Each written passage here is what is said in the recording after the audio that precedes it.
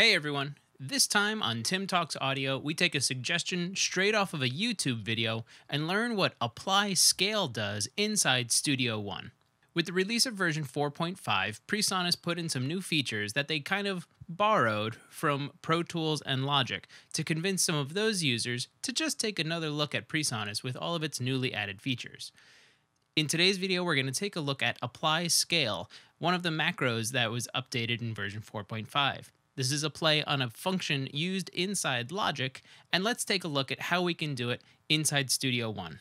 Now that we're in the DAW, we can take a look at some key things we're going to want to pay attention to, primarily down here. As I was working on this song, which is just some basic chords going through, I put it into G sharp minor or A flat minor. This is something that's going to play a part in what we're going to do in applying the scale in a few minutes. Just to let you know, right now I have my Akai MPK Mini hooked up as a MIDI controller. And what we're going to do is record some extra MIDI notes onto this basic piano that I have going on here. And it's using an instance of Presonus XT. What I'm going to do is when I hit record, I'm actually going to play in the key of C. And that's just using all of the white notes on any keyboard. Then we're going to take that and those notes that we add, we're going to apply the scale of our song, but we're also going to be able to manipulate those into different keys. Instead of talking, let's just do it. I'm going to hit record and just start noodling around. Hey everyone, just jumping in. I realized after I recorded this episode that I forgot to set up my output bus for you guys to hear this terrible, terrible piano that I wrote.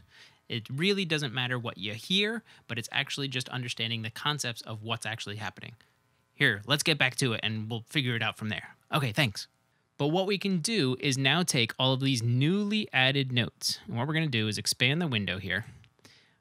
All of these ones right here. We know that these are played in the wrong key. I purposely played them in the wrong key.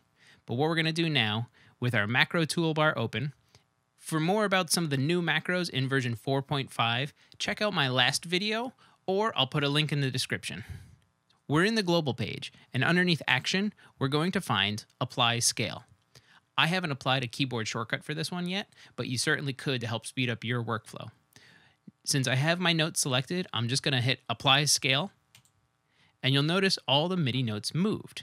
And what it actually did is it dropped all the notes to fit within the scale of G sharp minor. If we play this back now, all of the notes are within the correct key.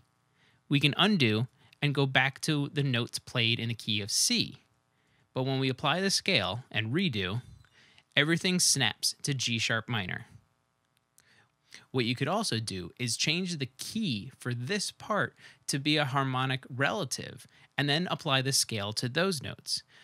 A harmonic relative of G sharp minor would be D sharp minor. So let's go ahead and go there. Now we've changed the scale to be D sharp minor, and we're going to go ahead and hit Apply Scale again. We still have the same notes selected. Now we're in a relative key of G sharp minor, and the notes still work. If you're a composer or a music producer and want to quickly bang out some parts that you want to throw into your song in any key, and maybe even one of its harmonic relatives, what you can do is use Apply Scale to get those notes into the scale you're working or the scale you want it to be in that quickly. It works on the notes you have selected and none of the other ones. So even on this one part that I have that is sharing the same MIDI track, I can change the key that these notes are in just by coming to Scale, changing what we want, going to Action, and Apply Scale. That's all for now. If you found this video informative, please like and share the video. For more, please visit timflansbaum.com, and if you have a question, ask it in a comment, and I'll answer it in a future video. Thanks for watching.